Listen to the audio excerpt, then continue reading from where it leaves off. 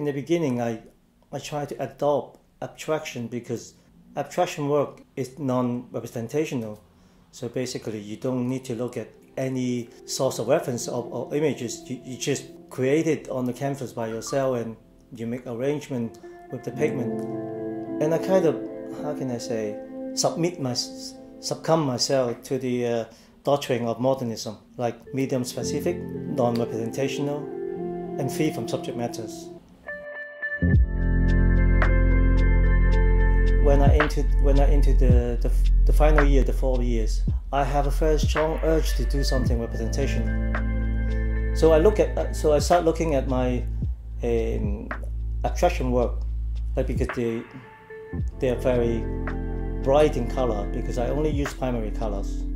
So I think if I want to paint representational, maybe I will use monochrome to highlight the polarization of the characters of the mediums.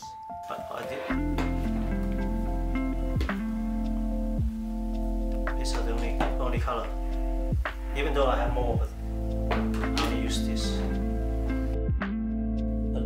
In structures, in any structure, you need the binary pair because they verify each other. They reinforce the structure. Without the binary pair, the structure will collapse. I very care about the function and meaning of the origin of the images.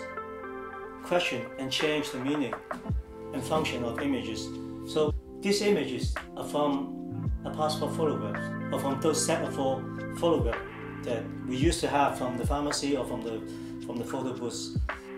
During the process when I painted those images, I realized I was trying to recapture the moment of myself in the past.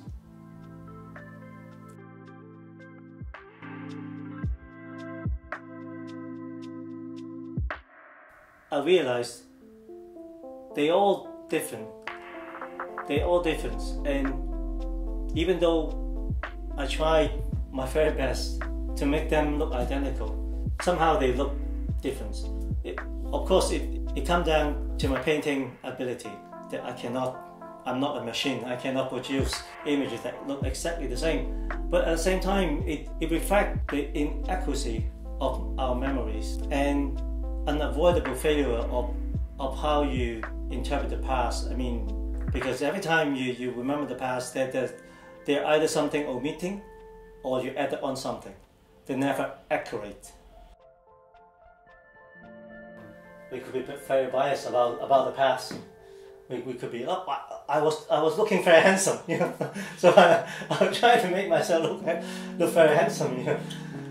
Yeah, so that kind of bias, you know, it's always there. It's always there. So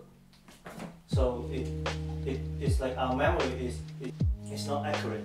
It's never accurate. And every time you think about the same moment, it will be you will add on something or you will miss out something. So it's basically a metaphor of life. I remember I was reading the philosophical essay from Albert Camus, The Myth of Sisyphus. It talked about the absurdity of human life, the absurdity of we always hoping for a better future.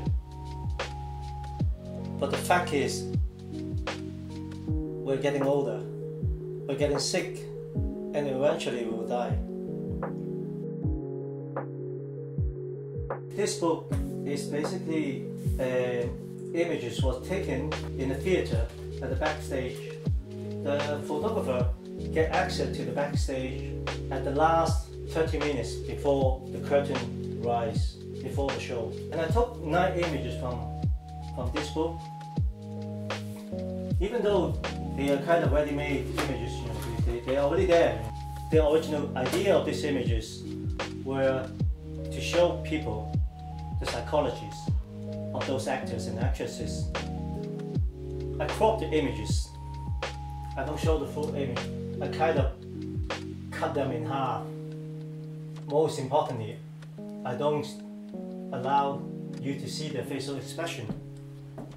So I took half the images from this book, the half, to make the half images, and then the viewer have to come in to complete the other half, so you become the half as well. My representational work are kind of personal intensive, and monochrome, and kind of very dear to me. It's about me. It's an inward looking kind of works, rather than my abstraction work is kind of open to the outside. My representational work is kind of looking inside to myself, kind of the inward looking kind. So that I can highlight the polarization of both my abstraction and my representational work.